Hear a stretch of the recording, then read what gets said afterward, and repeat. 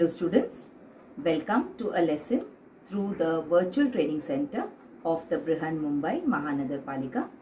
My name is Shraddha teacher, and in this lockdown period, since we are not able to go to school children, we will be doing many lessons here online through the virtual class. So come on, let's proceed to our lesson for today. And today we are going to look at a beautiful lesson in EVS. And the lesson is lesson number 5 from your EVS textbook, and it is understanding time. Okay, now when we talk about time, children, we always think about the watch, we think about the clock, etc. Isn't it? But then today we will see, along with these other things, what other terms and what other objects do we use in order to understand time. We will also see how time is divided into 3 parts. Okay, so today's lesson is going to be an interesting lesson. There are going to be lots of beautiful pictures for you to see and understand. So children, whenever we start a lesson, you should always pick up your textbook and keep it open. Alright, so now you can all pick up your textbook and open it and come to page number 30 in your EVS textbooks. So we will know what we are learning and you will be able to understand better also. So like I told you, in today's lesson, we are going to understand what time is. Okay, so what is time? Time is divided into 3 parts. I told you, time is divided into how many parts? Into 3 parts. Just like in our body, we have various parts. So to understand time also, we have divided it into various parts. So we have the past. Okay, past. Look at the pictures here. What is there along with the word past? There is a picture of a tiny baby, a small baby. So imagine that this is you. Alright. So your past is when you were a small baby. And then you have the present. That is now. Present. See, you are around 8 years old. So this is how you look now. And then you have the future. Future means tomorrow. Okay, so past means yesterday, whatever happened before now. Present means now. Okay, whatever is happening today. And future is what will happen tomorrow. So the time is divided into 3 parts: past, present and future. Alright children, so slowly and slowly we will understand what is the meaning of past, what is the meaning of present and what is the meaning of future. We will also see what words we use when we are talking about the past, when we are talking about the present and when we are talking about the future. Okay, so let's see now. See, this is the past. Past means yesterday. Okay, past means what? Yesterday, in simple words. And this is the present. Present means today. Okay, so whatever is happening now, today is the present. And then what is the future? It is tomorrow. We don't know what will happen tomorrow, isn't it? So whatever will happen after today is the future. So once again, listen to me and try to repeat also after me. So which are the 3 parts of time? It is P-A-S-T, past, P-R-E-S-E-N-T, present, F-U-T-U-R-E, future. Okay, so time is divided into past, present and future. Isn't it interesting? And isn't it simple also? Come on, now let's see which words we use when we talk about the past, the present and the future.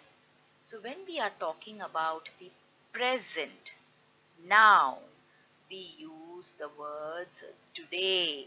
We use the word now. Okay? So see, what will you say? Today is Saturday. Today is Saturday. You can also say, if you're talking about today, you will say about present, you will say, today is my birthday. Okay, so today. So what is the meaning of today? Today means present tense. So when we are talking about present tense, we use the word today. Okay, let us look at some more examples of present tense. Will you go to school today? So you're talking about now, you're talking about today. Will you go to school today? Look at the next one.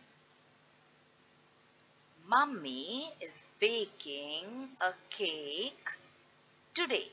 What is Mummy doing? It is his birthday, isn't it? So Mummy is baking a cake today. Alright? So once again, when we talk about the present, what do we use? We use today. Okay? Let's look at the next part of time now. It is future. Future means what will happen after today. That is tomorrow. So let's see what word we will use. Tomorrow is Sunday. So see, what is the word used for future? It is tomorrow. We can also say tomorrow is my birthday. Tomorrow for future. Look at the next one. Will you go to school tomorrow? Okay, so tomorrow for the future. Mummy will bake a cake tomorrow. So I have used the same sentences and I have only changed the tense. So what have I done? When I changed the tense, I used tomorrow instead of today. Okay? When it was present tense, I used today, and when it is future tense, I used tomorrow. Alright, children? Let's come to the third part of time now. It is past tense. What tense? Past. Past means that which is gone, finished, past. Alright, so let's look at the words that we use. Yesterday was Friday. Yesterday was Friday. Look at the next one. Yesterday was my birthday. Yesterday was my birthday. Had you gone to school yesterday? Okay. So remember, when we talked about present, we said today. When you talked about future, you said tomorrow. And when you talk about past, what will you say? Yesterday.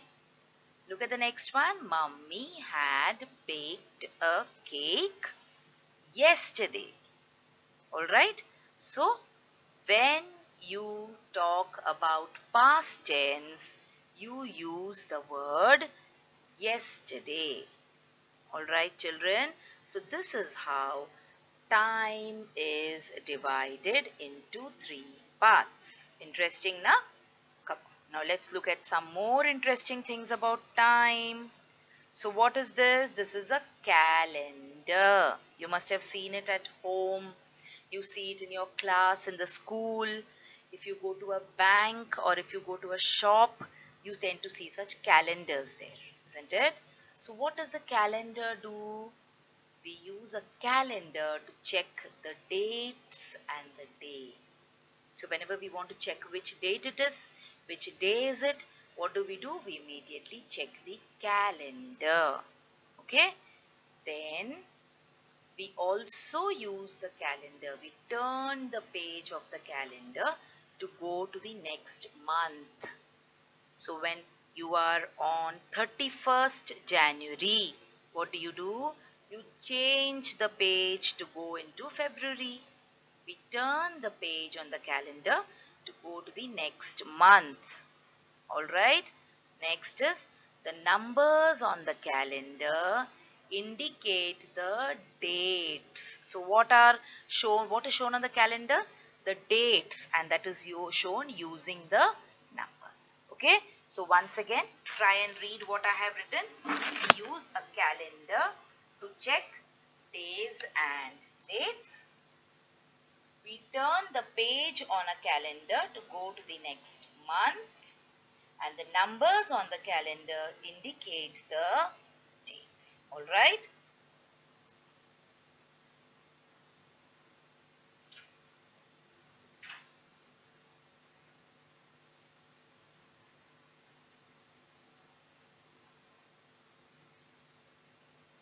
So children, hope you understood what is the meaning of a calendar and why and how do we use a calendar. We use it in order to understand more about days, about dates, about month, etc. Now, let's see how we measure time. Now, children, time is very, very important in our life, isn't it? We do everything according to the clock or to the watch.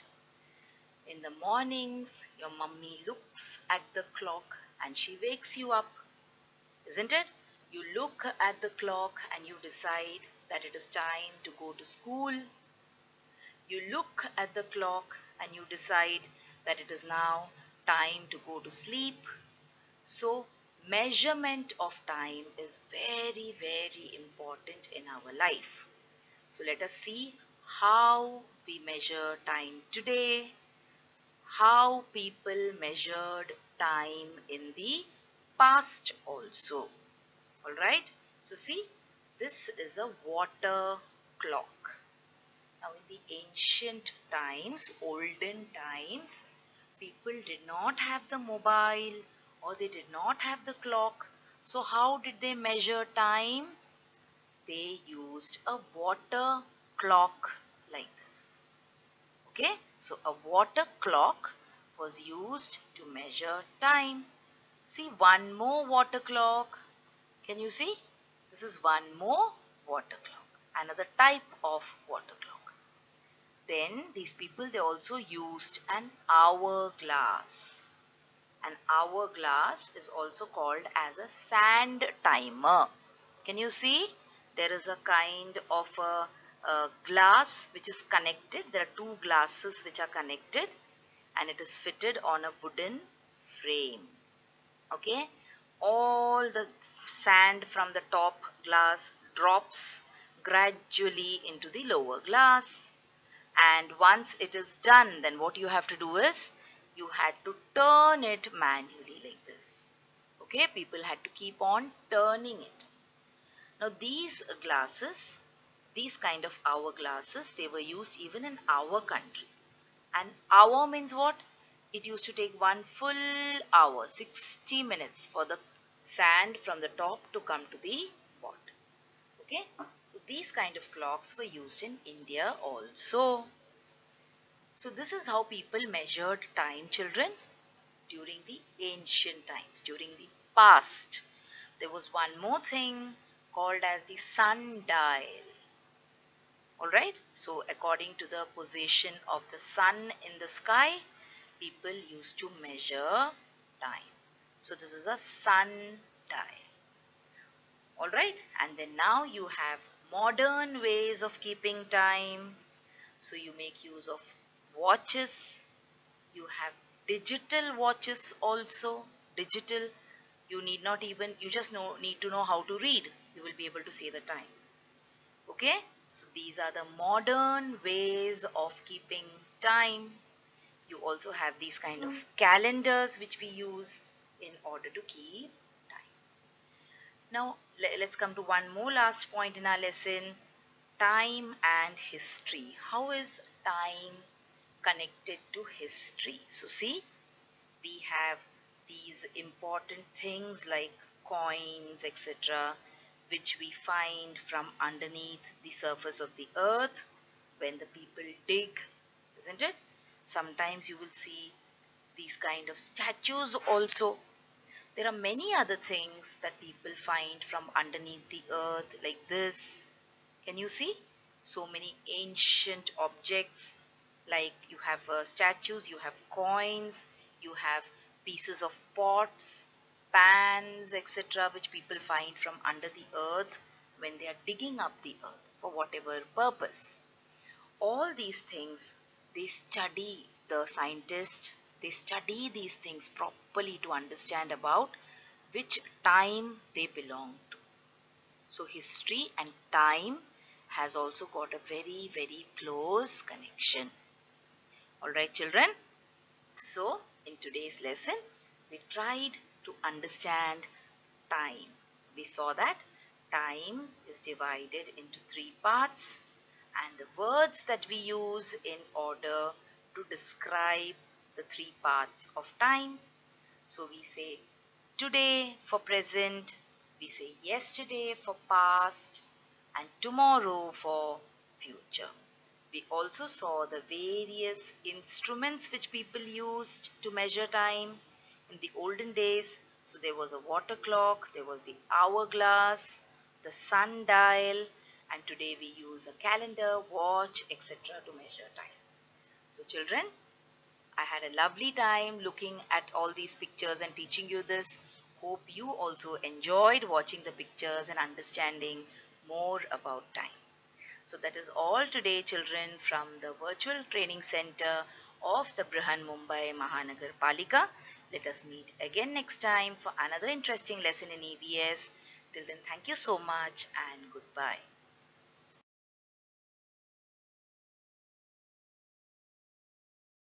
So children, wasn't that a wonderful video, and did you enjoy watching it? So if you want to watch more such videos in future, then please like this video and also subscribe to our channel, the MCGM Portal for Education, and also hit the bell button so that you get notified whenever I upload a new video here. Thank you so much for now. Let's meet again soon.